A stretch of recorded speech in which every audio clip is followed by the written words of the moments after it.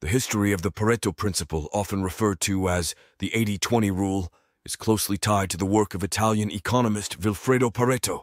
Born on July 15, 1848 in Paris, Pareto made significant contributions to economics, sociology, and political science during his lifetime. His observations on wealth distribution and societal patterns laid the groundwork for what would later be known as the Pareto Principle. Pareto's Wealth Distribution Studies, 1906. In 1906, Vilfredo Pareto published his seminal work, Cours d'économie politique, Course in Political Economy, where he presented his observations on wealth distribution in Italy. Pareto noticed that approximately 80% of the land in Italy was owned by 20% of the population. This observation was not based on rigorous statistical analysis, but rather on a generalization from his empirical observations. Introduction of the Pareto Principle, 1941. The term Pareto Principle was coined by management consultant Joseph M. Giron in his book, Quality Control Handbook in 1941. Giron noted the widespread applicability of the 80-20 rule in various fields.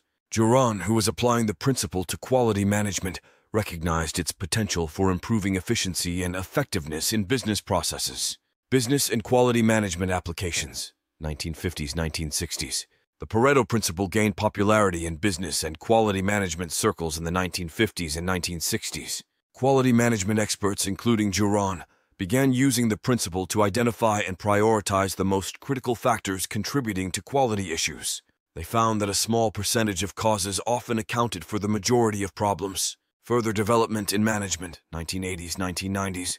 The Pareto Principle continued to gain traction in the management and business literature during the 1980s and 1990s. Business authors and consultants such as Richard Koch and Richard Templer explored and popularized the concept in their writings, emphasizing its application to time management, productivity, and decision-making. Widespread recognition and application.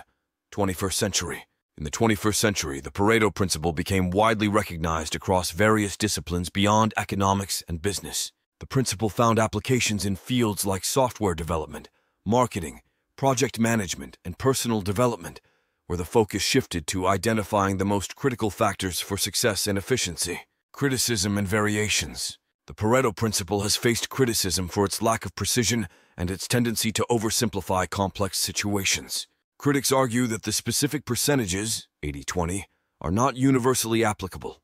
Despite criticism, variations of the principle, such as the 90-10 or 70-30 rules, have been proposed, acknowledging that the specific ratios may vary depending on the context. In conclusion, the history of the Pareto Principle can be traced back to Vilfredo Pareto's observations on wealth distribution in Italy. Over the years, the principle gained recognition and popularity, evolving from its origins in economics to become a widely applied concept in diverse fields. The Pareto Principle continues to be a valuable heuristic for understanding patterns of distribution and optimizing efforts for maximum impact in various aspects of life and business.